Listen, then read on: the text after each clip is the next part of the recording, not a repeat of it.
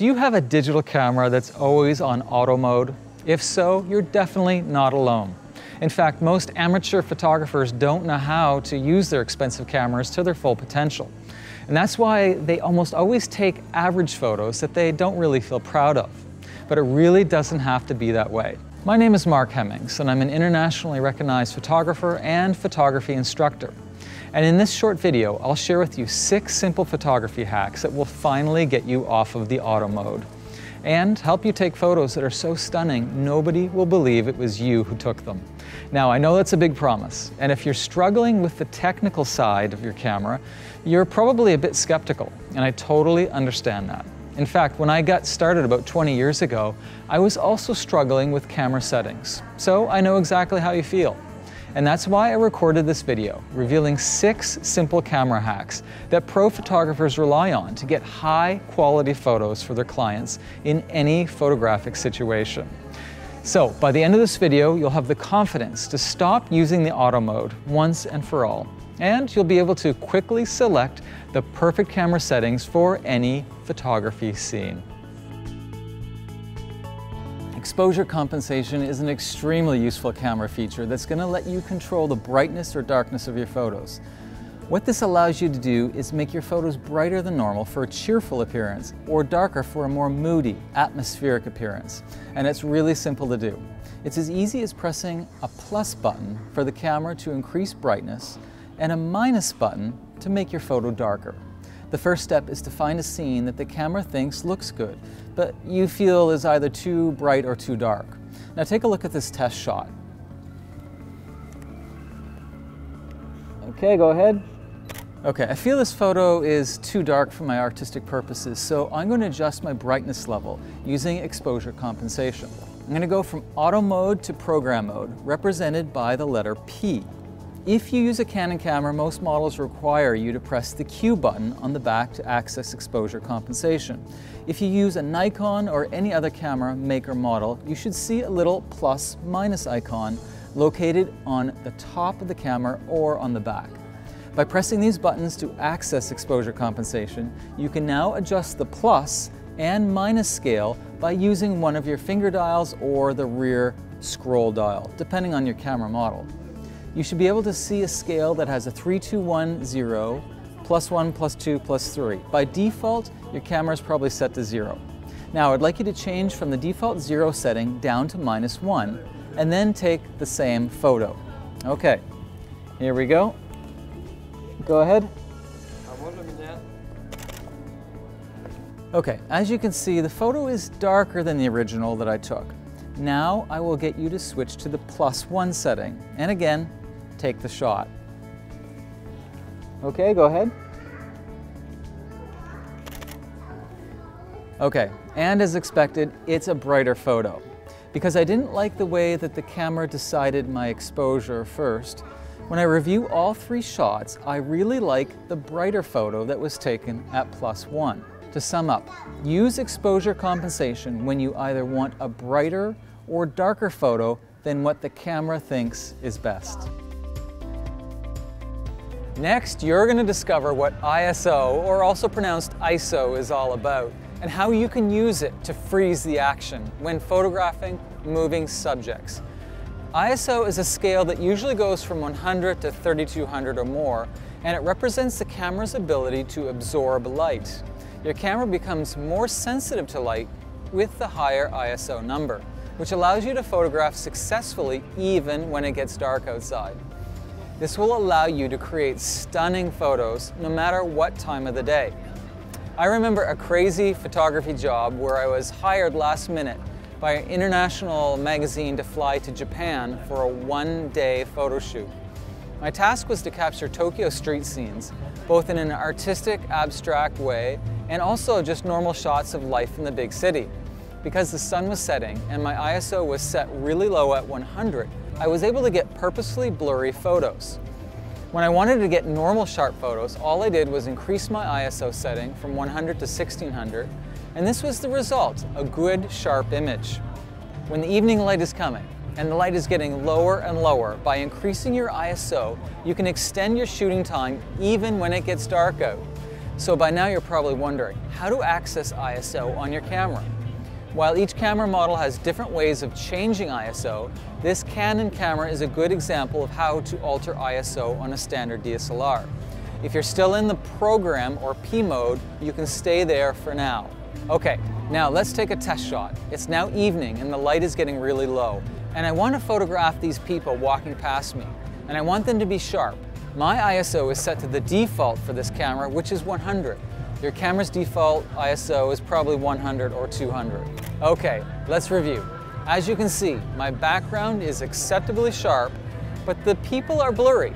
So to fix this, I'm going to switch my ISO from 100 all the way up to 1600, which will give my camera the extra boost needed to create a sharp photograph. Okay, let's take a look at the result. A good, sharp photo of both the background and the people.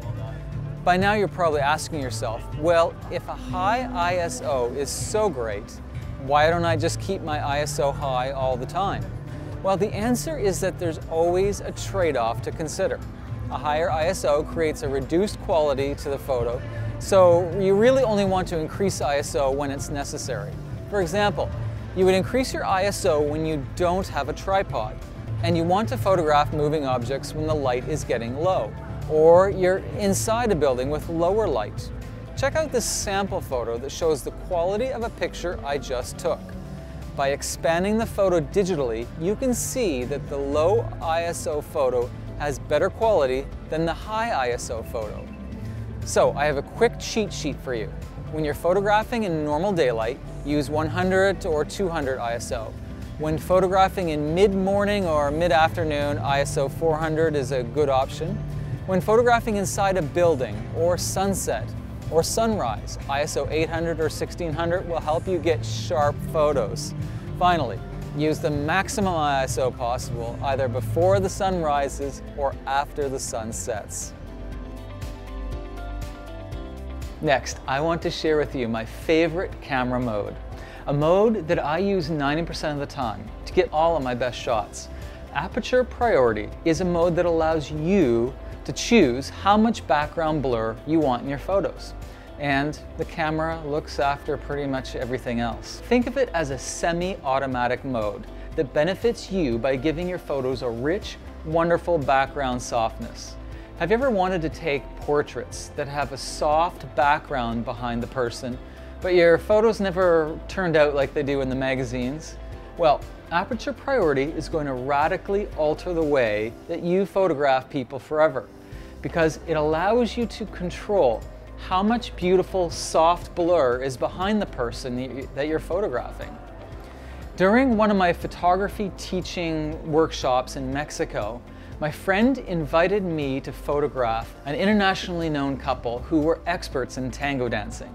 Because I knew that they needed to be the center of attention in my photos, I immediately blurred the background so that all of the visual attention went straight to them. Aperture priority can help you take the same types of photos. Okay, let's get to your camera. What I would like you to do is switch your top mode dial over to AV for Canon cameras or A for most other cameras. If you have a retro style camera, it's easy. Just place your shutter speed dial to A. Now, what I would like you to do is find a friend to stand in for a test shot. If you have a zoom lens, make sure you zoom it in. For example, you don't want a wide angle lens view, you want a zoomed in view, which looks better for portraits. The next step is to alter your aperture. An aperture is a small, adjustable circular opening inside your lens that opens and closes based on your desire for a lot of background blur or no background blur. A large aperture opening gives you a lot of background blur, and a small or narrow aperture opening gives you a very little or no background blur. Apertures are measured in something called f-stops, and to get background blur behind the person you're photographing, you should choose your lens's lowest f-stop number. On my lens, the lowest f-stop number is f2.8, but your lens's f-stop number may be as low as f4.5 or 5.6. Regardless, whatever the lowest f-stop number is on your lens, I'll get you to change to it right now. Okay, my friend is all ready for a test shot. I'm in aperture priority and the lens's aperture f-stop is low at 2.8. Okay, let's take the photo.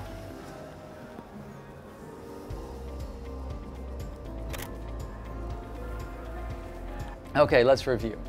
Do you see how nice and soft the blur looks behind the person? This is a result of using aperture priority and using the lowest f-stop number possible. I'm sure that you will be able to create the same types of photos now that you have a new tool in your photographic toolbox. Next, you're going to discover why f8 aperture has been a favorite f-stop number of many photographers throughout the history of photography. f8 is when the opening of your camera lens's aperture is neither very large nor very small. It's sort of in between, halfway open, halfway closed. But how does that benefit you? f8 is an incredibly effective aperture to work with, as it'll give your photos a lot of focus sharpness, which works perfectly well for photographing groups of people who are at different distances from your camera.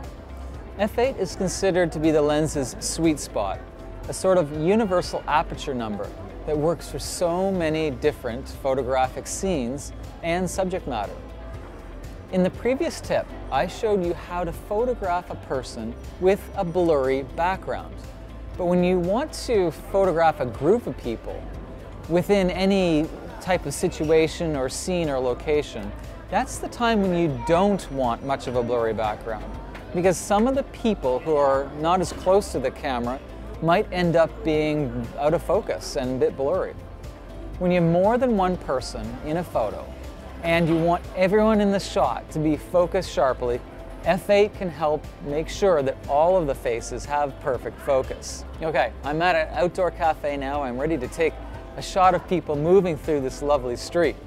Don't forget to be in aperture priority mode and change your aperture to an f-stop number of f8. Okay, I'm going to take my picture and it may take a little while to get the right shot, but I'm sure I'll get it.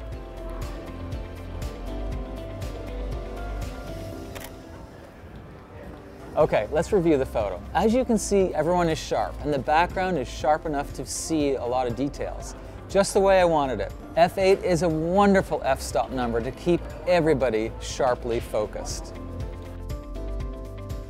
Have you ever photographed a beautiful landscape scene, but when you reviewed the photo later on, you realized that a lot of the picture just didn't have enough sharp focus? Well, the solution is to use a high f-stop number, which will ensure that both the foreground and the background of your landscape photo is nice and sharp. Okay, let's give this a try. I'm on a lovely riverside right now, and I want to practice capturing as much of the scene with sharp focus as possible, both the green grass in front of the camera and the land on the other side of the river. So with my camera still on aperture priority, I'm setting my f-stop number to f16. Now because it's daytime and it's very sunny, I don't need a tripod, but before and after midday, you may need to use a tripod to avoid blurry photos. Okay, I'm going to take the picture. Okay, as you can see, the grass immediately in front of the camera and the distant land are all sharply in focus. This is a great success. Now just to show you what happens when you photograph the scene with a low f-stop number, such as f2,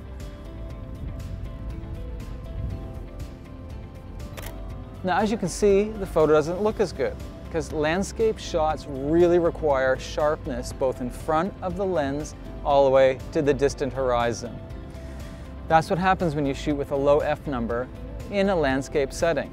So to sum up, when you're photographing landscapes, try a higher f-stop number, like maybe f11, f16, f22, which will allow you to get sharpness both in front of the camera, the foreground, and all the way to the distant horizon.